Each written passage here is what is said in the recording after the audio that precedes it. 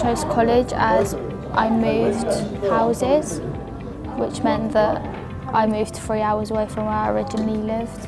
And I thought college is going to be a new start because no one really knows each other, whereas sixth form, you sort of go with who you know.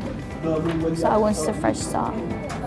I travel from Northampton, which is roughly around an hour, and I still have to walk from the station because you're not always going to be at work right next to your house. It's not going to be on your doorstep. It just makes you prepared for the life after college. The whole being independent in college was one thing that attracted me to come to college. It teaches you life skills as well, not just business.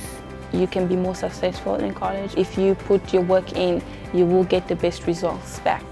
We are building lots of links with employers. We've got Santander, we've been working with WD-40, Securitas, driver hire, and last year over a third of our students went on meaningful work experience. The previous year we didn't have a work experience policy. This year we're hoping for all our students at level 3 and level 2 to go out on work experience.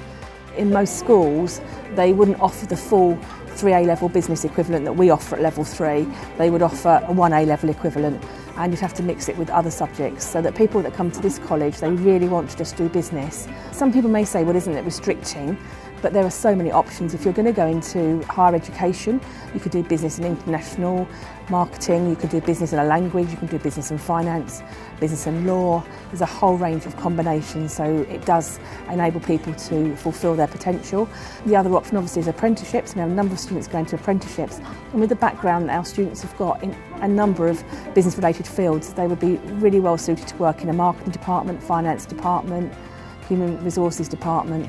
So there's lots of options for people.